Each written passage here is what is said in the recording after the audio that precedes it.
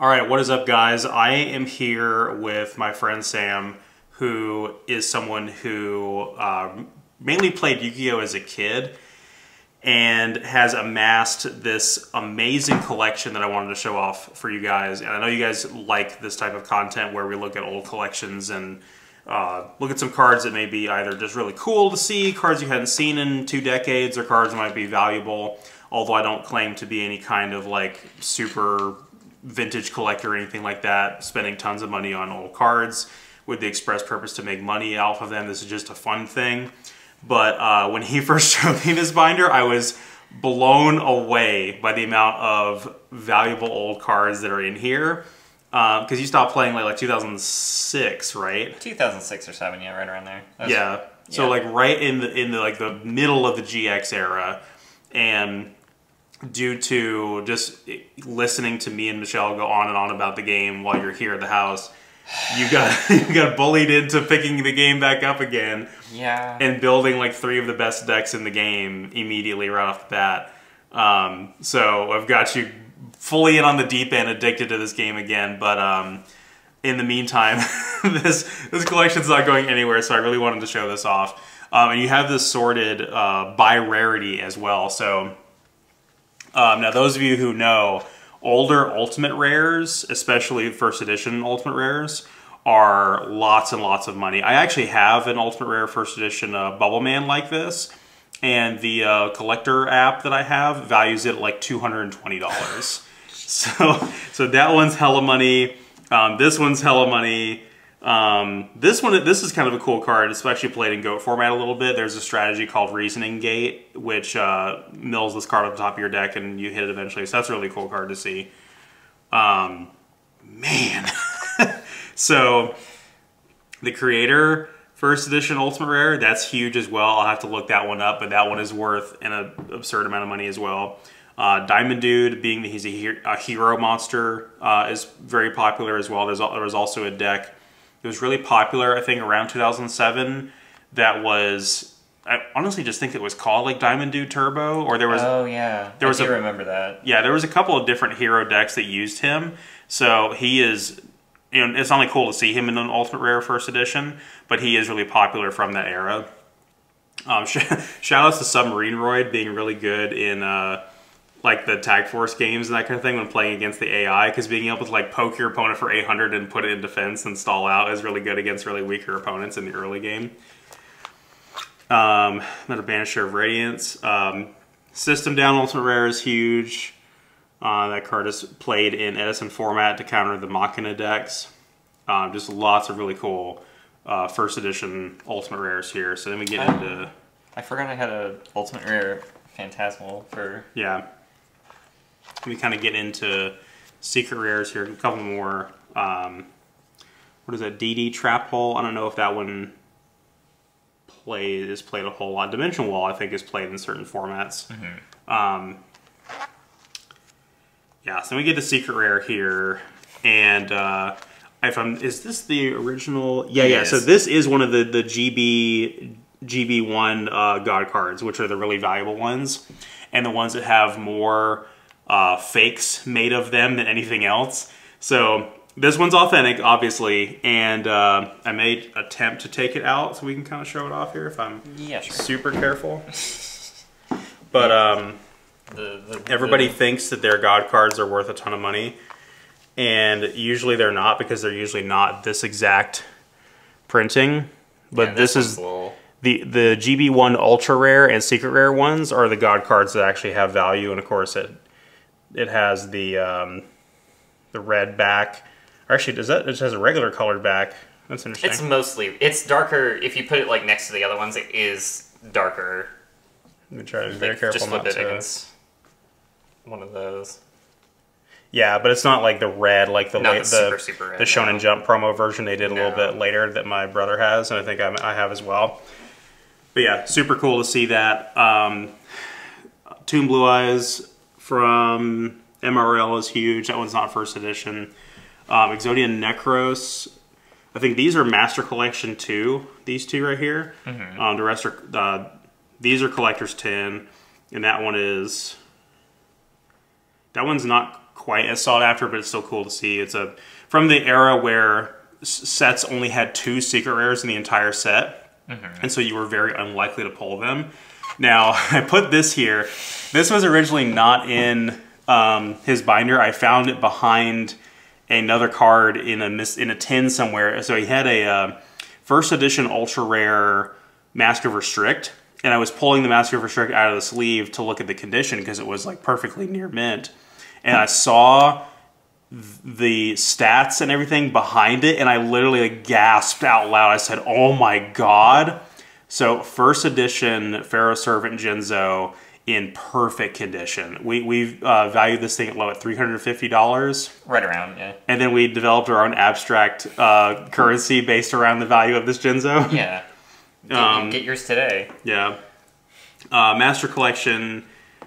Sphinx is kind of cool. You don't really see that a whole lot.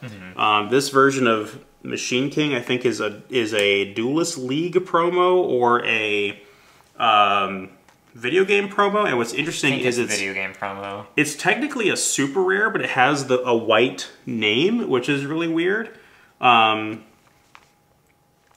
It was weird how they printed this card.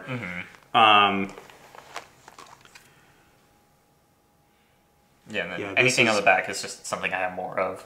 Yeah, Serpent Knight Dragon looks like it's in pretty good shape there. LOB Trihorn Dragon is huge because I do not believe that this is an upper deck version. So trying to find an original secret rare Trihorn Dragon is pretty tough because of the upper deck, the Konami upper deck split from back in the day. But knowing most of the cards you tend to have, I'd be willing to bet that this is an authentic LOB one. Just looking at sort of the character of the way that it's printed, you can kind of tell by the coloration of it if it's an upper deck one. And this is super cool to see. I would love to one day have one of these. And not a first edition, but it took years for this card to be reprinted as a super rare in the Yugi's Legendary Collection. We've got the GB1 Raw, which again is really expensive. Collector's Tin Blue Eyes, Collector's Tin Dark Magician, Master Collection Relinquished. There's Serpent Knight Dragon. I think the other Dark Magician I run in branded is a different. I had it in there and I pulled it out so I can actually play it. Yeah, we've got again same thing. Secret Rare LOB Gaia, not in perfect condition, but you can definitely tell it is. Just kind of by, I always tell people as well, I think this is the same printing as the other one. It's the 2003 Collector's Tin one. This one's still valued at like $35 we found out, and it's in perfect condition as well. Yeah, I always tell people you can kind of tell if a foil from one of these old sets is actually from like 2002, 2003, or if it's one of the Legendary Collection reprints, because there's a certain texture to the surface of the card with these older ones that the newer ones don't have. And so this guy, the Dragon Champion as well, Trihorn Dragon and Dragon Champion were the only 2 secret rares in LOB. Other cards like Blue Eyes and Monster Reborn were printed at ultra rare instead of secret. To see that in its original rarity and in great condition is always awesome, even if it's not a first edition. I'm trying to be extremely careful with these corners here. I believe in you. Master Collection Thousand Eyes Restrict. I got one of those from that random bulk that I bought at that store I showed in another video, but it's in way worse condition than this. This one's way better off. Graceful Dice in good condition. Another 1000 Dragon. Video game promo Ruryoku. This is where I just lost my shit when we looked at this the previous time. So LOB Exodia pieces. They are unlimmed, but they are from that era, and LOB Exodia pieces go for a ton of money.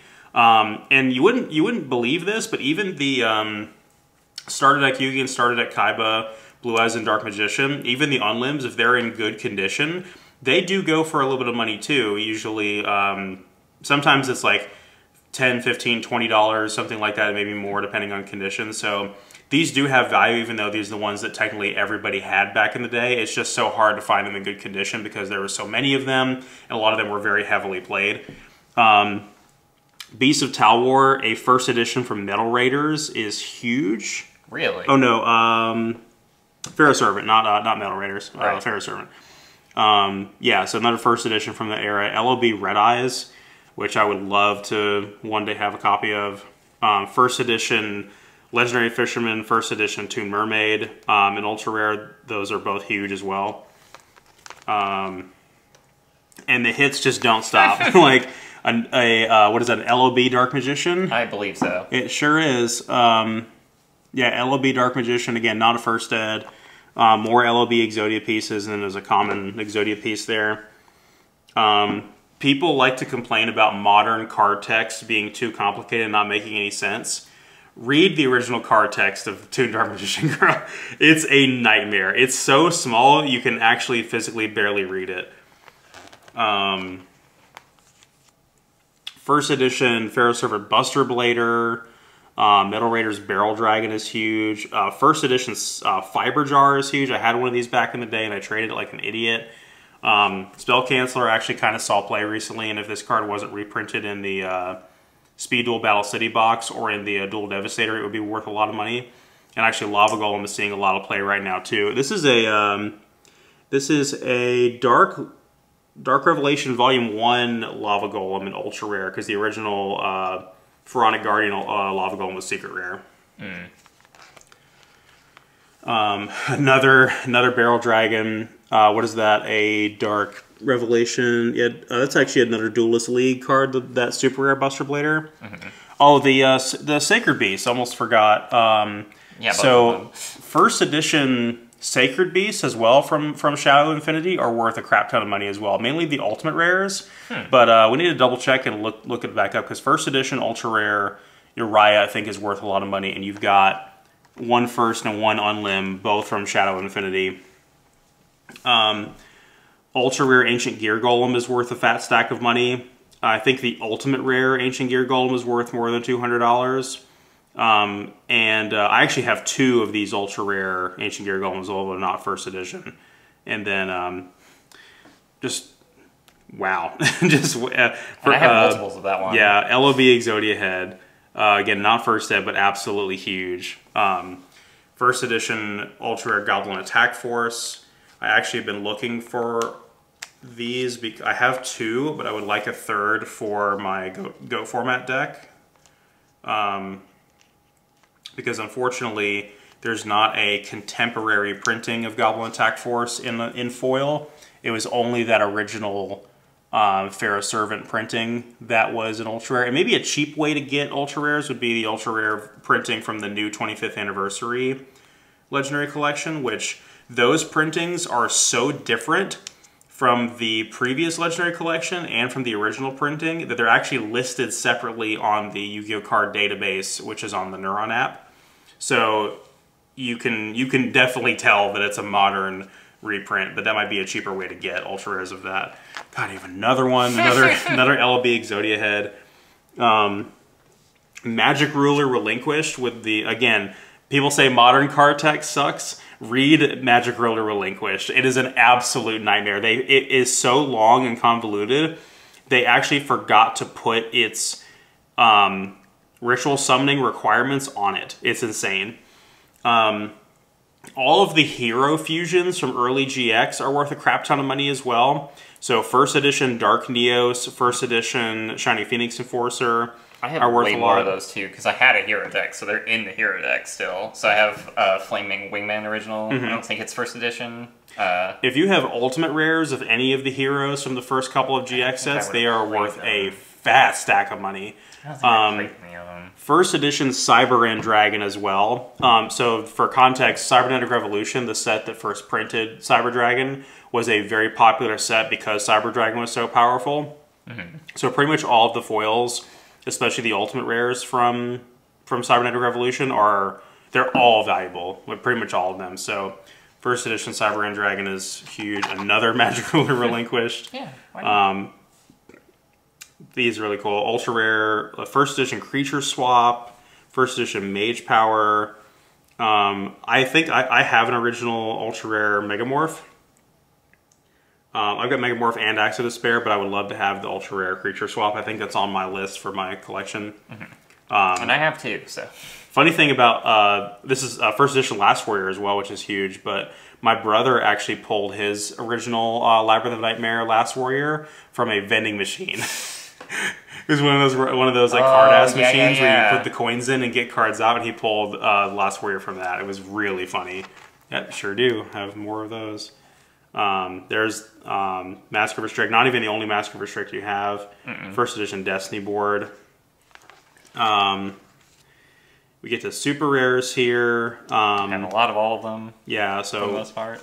Celtic Guardian and Curse of Dragon from LOB is huge. Mystical Elf from LOB. Harpy Lady Sisters from Metal Raiders. I see a Luster Dragon somewhere that's like priced at 30. Yeah. Super rare Gate Guardian pieces. Super rare Karibo. I always loved the foiling on Revival Jam because it's just the guy is this part that's foil, and I used to have one. Another card I used to have back in the day that I traded, unfortunately. Another Revival Jam. Yeah, I'll have duplicates on most of these just because, you know, super rares. Yeah, Twin-Headed Behemoth, soft once per duel effect, which is really funny. What super rare foiling is Dark Neck? Oh, it's another Duelist League one. Dark Beginning 1, Blue Eyes Tune. LOB Man-Eater Bug, which I also need for my LOB format deck, because I have that deck pretty much entirely foiled out. But again, I don't like using the vintage printings in my old school decks. I like using modern rarity upgrades of old cards for retro decks. But with Man-Eater Bug, the only foil printing of it in existence is the LOB one. So if I want to completely bling out my LOB deck, I've got to use that version of him. Kaiko is awesome. First edition Bazoo, the Soul Eater is crazy. Good old Bazoo. I think it's a video game promo Kaiba Man there. Yeah, probably. First edition Thestalos is really cool. Demise and Ruin are always cool. Older cards, fan favorites of those. First edition Ruin. First edition Cyber Twin Dragon, I'm sure, is worth money. What printing of Thousand Eyes Restrict is another? I think it's another Duelist League Thousand Eyes Restrict. I have another one of those somewhere too. Like, this is somehow not all of my collection. Yeah. Yeah, very, very impressive. This is another card that, so just like the Machine King I mentioned earlier, this is one of those cards that they just misprinted like every copy of it for some strange reason. So the Dark Spirit of Silent is a super rare, but the title is just in black for no reason, which on trap cards it's usually always the title is in white. But for some reason they just decided to print that one in black even though the foiling is still super rare. It's just really strange. First edition Dust Tornado is awesome. First edition Grave Robber. First edition Mirror Wall as well. That card's starting to become more popular as people play older formats in a limited variety or they play like GOAT format. I used to hate this card because of the life point cost. And I never remember seeing it actually played back in the day, but people are starting to kind of warm up to it. Another first edition Dust Tornado. Confiscation, Giant Trunade, Mind Control. For some reason, this always made me laugh back in the day because Pot of Greed from LOB was printed as a rare, but Jar of Greed, a worse card in every way, was printed as a super rare in its respective set that it released in. I mean, if anybody could figure out what Pot of Greed does, yeah, let us probably know. Be super rare. Let us know in the comments. Get in the comments. First edition Limiter Removal. MRL Black Illusion Ritual is cool. First edition Pot of Avarice is cool. Ultimate rares of that are really expensive as well. Another Limiter Removal.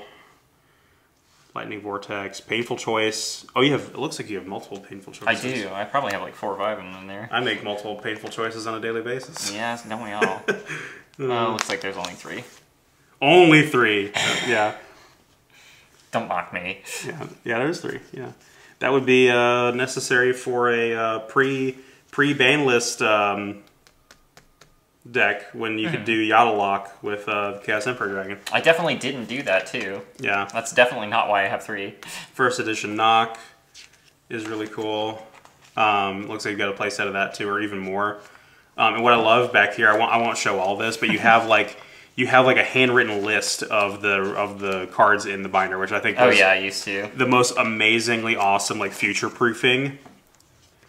And I really wanted to show this off. So you have a couple of Japanese cards in here, and if I'm not mistaken, this I think is the original printing of Crush Card. It's a shame it's in such bad shape. So it was released in Premium Pack 5 or something like that. Yeah,